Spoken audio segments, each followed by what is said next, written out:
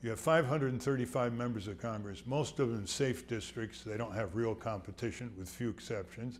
And out there in the country, there's virtually nothing. And so what we're trying to show is that 1% or less of the citizens in each congressional district organized and having full-time staff and connecting one another, representing a majority opinion on one area of change after another, can overcome the political and corporate powers. And there's a historical precedent for that. All the time.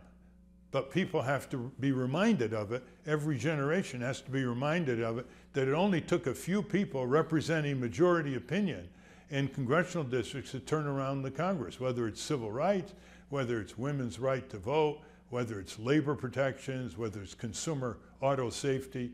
And that lesson has to be taught again and again, especially in our schools. So now people are talking about a third party instead of the two-party system, but you're suggesting maybe parties in general are irrelevant. Perhaps we should be looking at issues?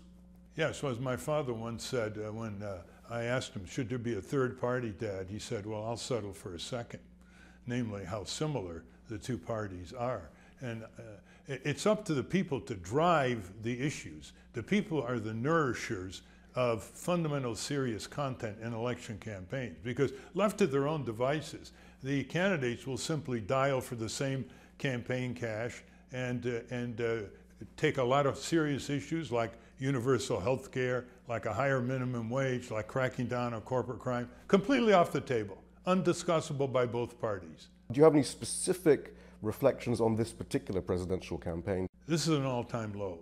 I don't think in American history there has been a lower level of vicious, trivial, ignorant, abusive dialogue between the candidates, as if they were goaded by the commercial media and the Sunday talk shows, which have a conflict of interest. They're supposed to be conveying facts and truth and a broader way of civic values. Instead, they are reveling in this circus, in this mockery of the democratic process, because they can get higher ratings and more advertising revenue. Maybe it's like a rubber band, which you keep stretching. Oh, that's okay. You keep stretching, and then it comes a time when it snaps.